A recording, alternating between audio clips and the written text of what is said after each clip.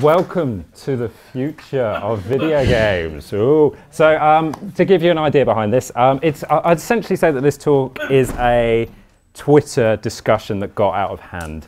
But the idea behind it was, instead of doing the usual thing that I tend to do when I come to one of these events, so I'm a sort of a games journalist by trade in terms of my background, I thought, let's instead play a bit of a game and try and guess what kind of jobs people like yourselves might be doing in the future. Because if you know what jobs you're going to be doing maybe 4 or 5 years down the line, you never know, it could give you a vital competitive advantage in life in general. So, new phone, who dis? I'm George Osborn. I'm a writer and analyst working in video games industry. I'm not the editor of the Evening Standard, and I'm not the former Chancellor of the Exchequer. I've written for publications like Eurogamer, Rock Paper Shotgun, The Guardian.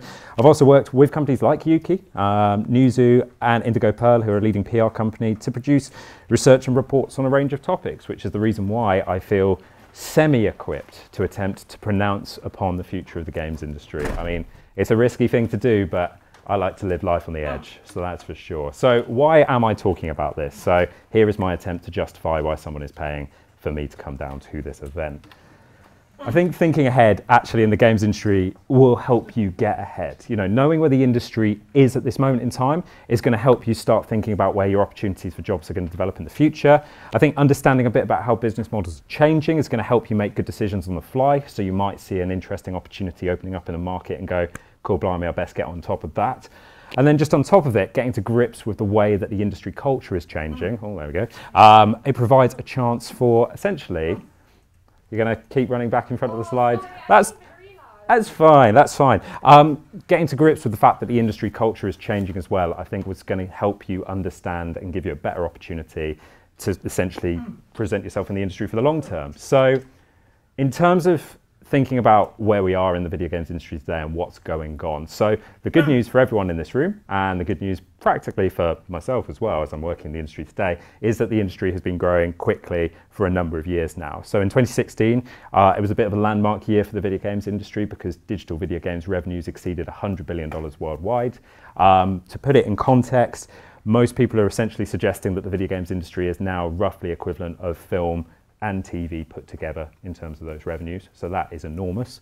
In the UK, the number of employees in the games industry is growing. So the BFI recently produced a report about the screen sectors, which came out in October 2018.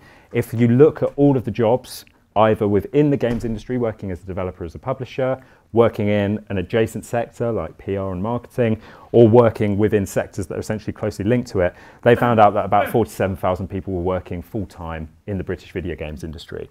Last time they did that report, so that data was for 2016. Last time they did it was back in 2015 for data in 2013. They were reckoning it was about 23,000. So the industry in the UK in terms of number of employees has doubled in size in about 3 years, which is pretty impressive.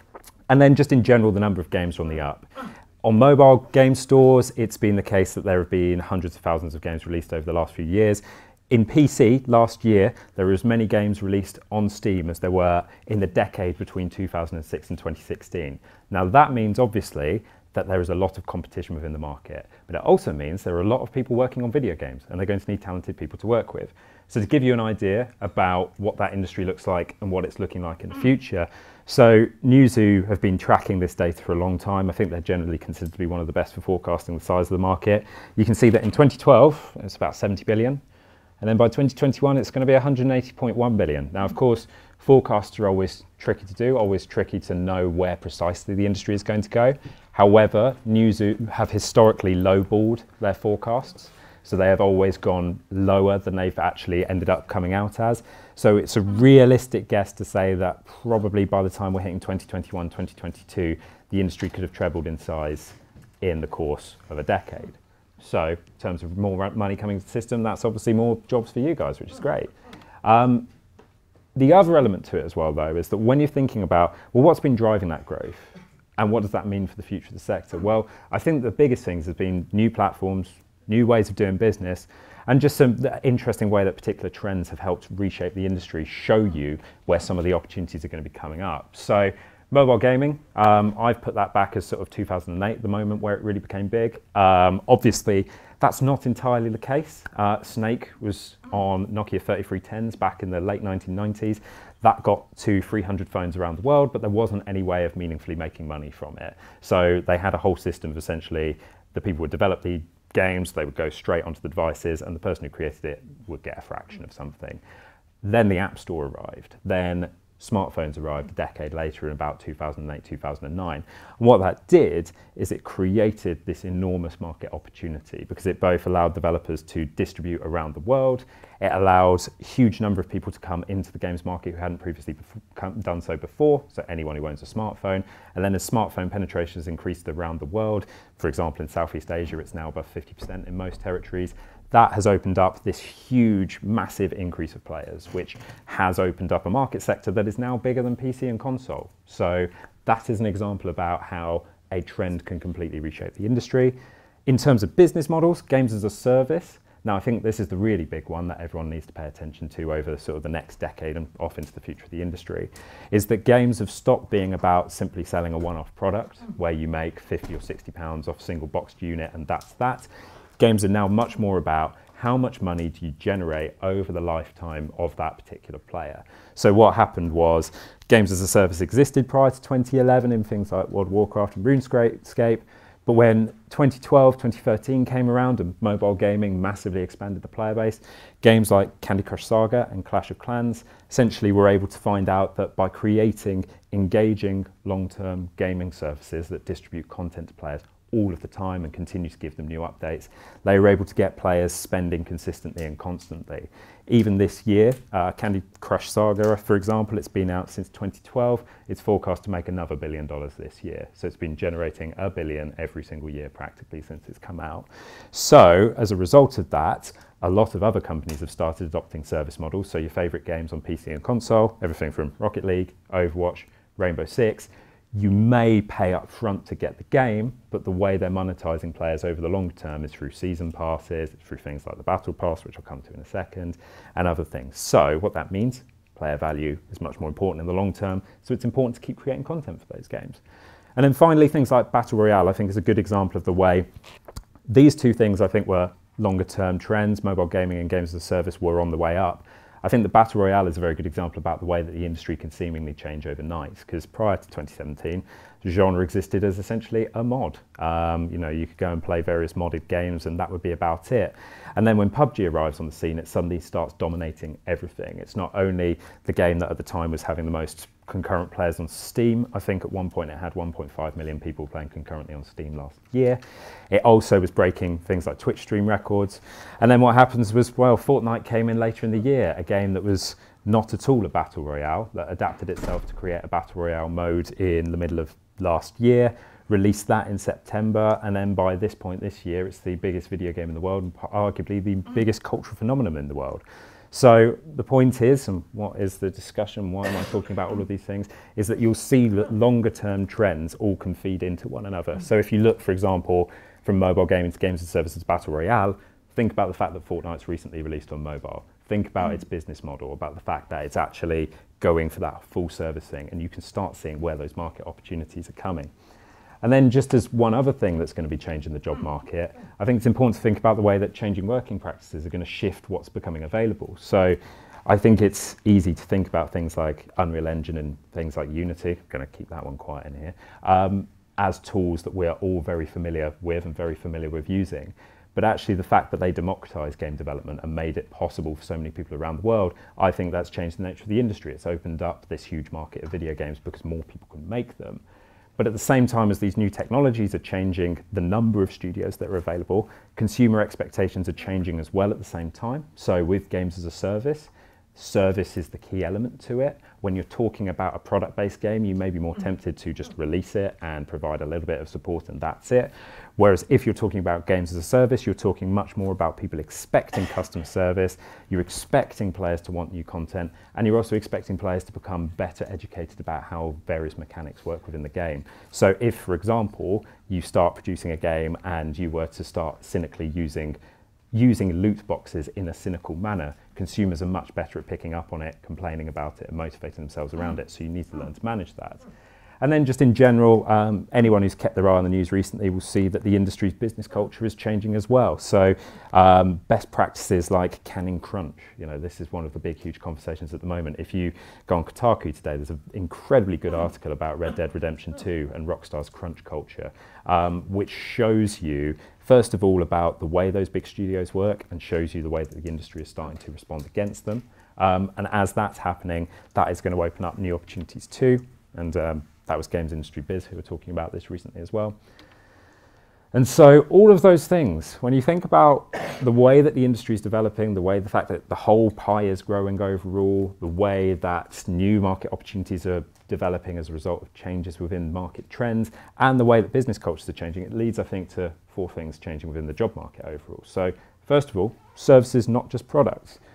Players are in it for the long haul. You are in it for the long haul. There was a really good talk about Supercell's way of developing games. They're the makers of Clash of Clans. The CEO, Ilkka Parnanen, said that their teams, when they're deciding which games they're going to proceed with, they have to decide which game they want to make for the next 5 years. Not because the game will take them 5 years to make, but because they will take 2 or 3 months to iterate the prototype, get it then to a point of releasing on the store, and then maintain the service for a minimum of 4 years. So, as a creator or as someone working on those games, that is going to change the way you work. Next thing as well, huge player bases, right? So if you're talking about, say, the expansion of mobile gaming, King talk about their number of players in how many tens of millions of monthly active users they've got, how many hundreds of millions in some cases. So once you've got that many players playing, how do you keep them all happy? How do you keep them going within the game? How do you stop other people from getting hold of those players? That's an important thing to consider. I also think that there's a wider range of skill levels in companies that I think need to fit together. I think video games, the way I've described it to people who aren't in the industry, it's a bit like you've got to build a bridge that works in a technical sense. The bridge also has to be aesthetically pleasing because otherwise people aren't going to look at it. And it also has to be fun to run across that bridge. You've got to come across it screaming in delight, which means you're going to need people who are able to bring together those different elements of the business. If you can't find ways to start bridging the aesthetic side, the mechanical side, and the actual sort of technical production side, your company is going to suffer in comparison to others. And then just in general, the other thing to always keep an eye on is developing market opportunities. I'm going to bring up in one of the roles of the future a market opportunity that's really only been emerging in probably the past year or two. But I think if you can start keeping aware of the fact that with those 3 bigger changes, there is always the possibility that some other change will come in and transform the way you're working, it's going to start helping you to future-proof what you're doing. So, jobs of the future, some crowdsourced suggestions. So what happened was, instead of me doing any work, I just went onto Twitter and asked people to provide me with suggestions. You can also see I used a GIF. There we go. Exactly. Someone enjoyed it. That's the main thing. But having put that out there and then putting out a couple of variations of it, there are 5 roles that I think particularly jumped out at me and that I want to talk to you about. So the first one is the technical in-search role. So it could be, say, for example, let's go in the immediate instance about the technical artist.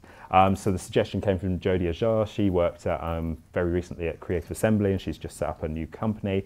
The idea behind the technical role is that it obviously sits as some sort of hybrid between the traditional creative discipline that it represents, so for example the artist, and the more programming side, so working as a developer as well alongside it.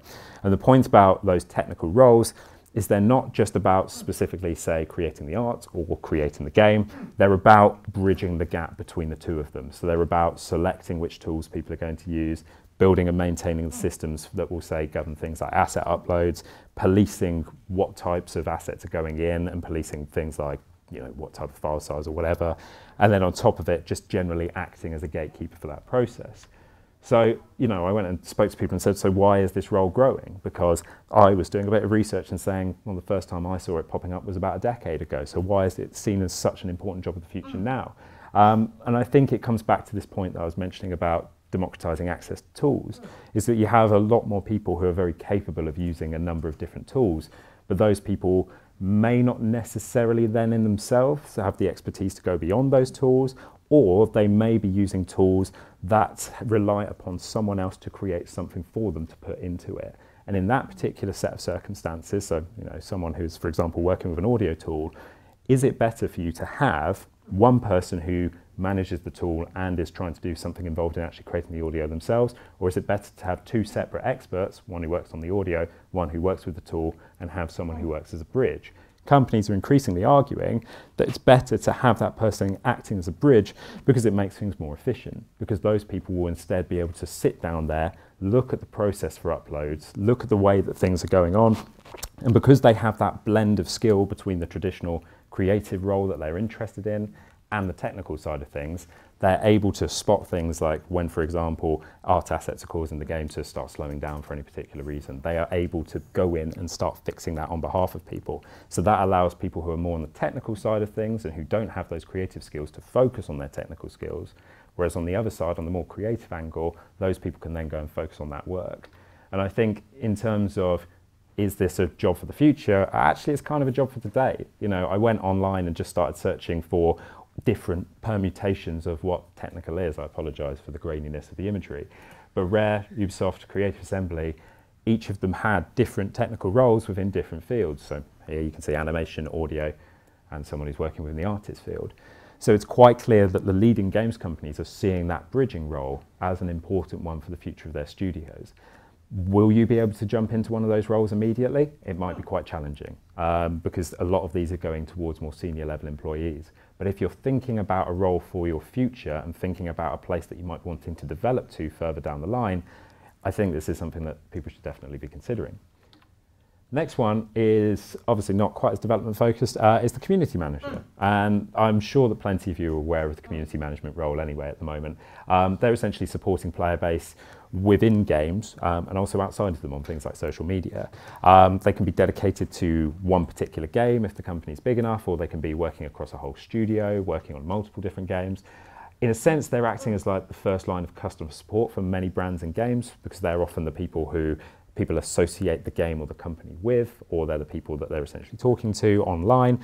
But they also go beyond that. You know, they are people who are responsible for creating content. In many instances, they'll be doing things like running events. And in general, they'll be fostering connections as well with creators. It'll be not just leaving the whole thing about, oh, there's a creator, we'll leave that to PR. In many cases, the community manager will actually go, I see what you're doing, I'll bring you into the job. So why is community management important? So it comes down to a really basic principle of marketing, and this is something, I used to work in the mobile games sector, and I had the misfortune of working in mobile advertising companies, and they essentially said to me that it is cheaper to retain or re-engage an existing spending customer than acquiring a new one. So what that means is that your cost of acquisition for a new person who's never played your game before is going to be much higher than if you can find someone who's previously played your game and keep their interest. So what does that mean? Well, for advertising, it meant things like, let's focus on adverts that specifically re-engage a certain type of user. But for people working with marketing and community, marketing and PR disciplines, community is one of the best ways of solving that problem. Because if you have someone who is constantly present, who's specifically related to a lot of these service-based games, if they are there to help players, if they are there to encourage creators and fans to engage with what is going on, and they are able to help solve problems when they begin to pop up in the first place, or at least help point people towards solutions, they are ultimately going to reduce the number of players who churn out from a game. And in a competitive market, where, like I say, there might be hundreds, maybe thousands of games releasing every single month if you're looking across all platforms, these people will often be in that position to actually keep your players interested and keep them engaged. And again, I was going to say, is this a job for the future? It's a job for today. Like, this is, again, another one of those roles that is becoming more important as companies recognise the value of it. But if you go and search online, you know, you can see Rockstar, Game, Ubisoft, Sega. Like that took me all of 2 minutes to find those 4 jobs within the video games industry. And I think what will happen is, and my gut feeling is, that there might even be more appetite in the future for freelance community managers who actually start servicing smaller companies, particularly indie game companies, because a lot of these bigger companies can obviously afford the cost of having a full-time employee dedicated to it. But in general, I think, especially if you're looking towards marketing disciplines and what's going to be useful, if you are savvy on social media, you are capable of talking to people effectively, and you're a creator, a community role, I think, is a really good way to go.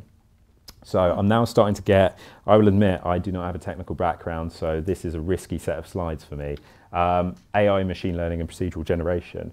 I would like to highlight that in this particular slide, I gave much more prominence to the tweeter. This is because Tommy Thompson is a leading AI in games lecturer. He has also got a YouTube channel called AI in Games, which is fantastic. But he was essentially going, I said, Tommy, could you recommend me a job? And he just gave me a list of stuff.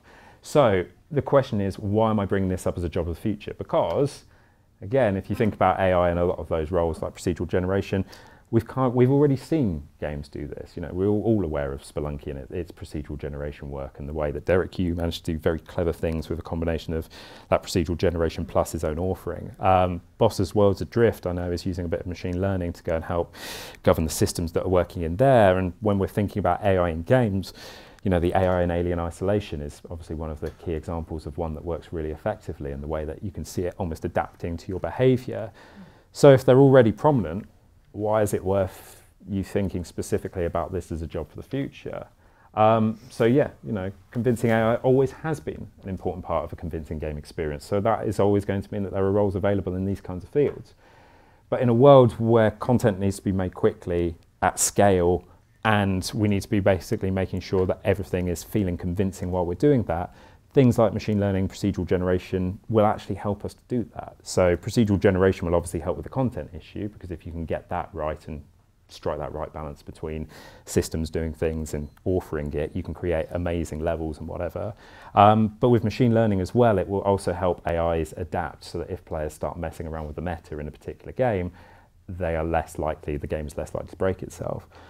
But more than that, and I think this is something for everyone in this room to think about, we're in the middle of what some people are calling the fourth industrial revolution. And this is essentially the sort of the next stage of the digital revolution, which is expanded upon with mobile computing power, new technologies like artificial intelligence, essentially leading to sort of a reordering of society. And at the moment, the government is putting a lot of money into artificial intelligence in terms of its own particular investment areas. Companies are investing a lot into AI and the potential functionalities that it can bring to things like medicine and care in the home. And what that means is that video games are very nicely placed to essentially act as the playground for new technologies. Go into the video game environment, learn to build these AI systems, build them to the point where they are working convincingly, and then start considering about where they can be applied elsewhere. By getting into this field early, you are getting into probably one of the most important growth fields across the entire economy. That means that even if you reach a point where video games aren't your jam anymore, or you reach the point where you don't want to work on video games projects as much, you will be very well placed to move into the wider economy and contribute. Next one, and this was about growing market opportunities, esports team managers. So Laura Martin, she actually works at Ukie on the Digital Schoolhouse project, which is principally about expanding the use of computing within schools by helping upskill teachers and encouraging more creative ways of engaging with computing. But they've also recently started running an esports tournament as a way of reaching out to people in a different way. There we go, nicely teed up. So I spoke to Laura and she did not say, you're giving a talk about jobs of the future in the video games industry. You should talk about jobs in esports, like becoming an esports manager. She didn't actually say that. She said something very similar to that though, so I put that quote up. But the point was that actually an esports team manager is quite an interesting potential new job opportunity of the future. So I'm actually just going to quickly explain like what a team manager is meant to do. So essentially an esports team manager, I think, works in quite a similar way to like a chief executive of a leading sports team. So they're responsible for running the team, they're going to be hiring staff, creating teams to compete within specific esports across different various competitions. And I think because esports is in this developing space at the moment, they can also be responsible for the brand marketing commercial side of the business. So Derek Twang here, he's the general manager of NRG Esports. NRG is one of the leading esports teams in North America. It's also my favorite Rocket League team. So that's the reason why I put him on the slide. But the point about why do you want to consider this as a job role for the future? Because it hasn't crossed my mind until very recently that it could be. But there's a few things that really stand out. So the first one is that it is a growth opportunity. So you know what I was saying earlier about spot the opportunities within the market and potentially try and take advantage of it. Esports by 2020 is going to be $1 billion market, having been worth a couple of $100 million this time last year. So it's on a growth trajectory. Importantly, it's growing a lot and very quickly within North America and across Asia. So if you're particularly interested in working in either of those territories, there's a great opportunity there. But more pertinently than that, there's serious interest from leading brands into this market, because one of the things that's really interesting, if you look at a breakdown of where esports revenues currently come from at the moment, if you compare it side by side with Deloitte's investigation into the finances of the top 20 football clubs in the world, you realise that the top 20 football clubs in the world make a similar amount of money through commercial deals, ticketing, and broadcast revenues. It's almost an exact ratio to the way that esports companies are making their money. So leading brands are aware of the fact that this market, if you think that that business model is probably quite applicable elsewhere, they are looking at it and going, if we put a little bit of money in it now and this market grows, we are going to get a serious return on our investment here and find a new way of reaching younger consumers who we might be struggling to reach right now.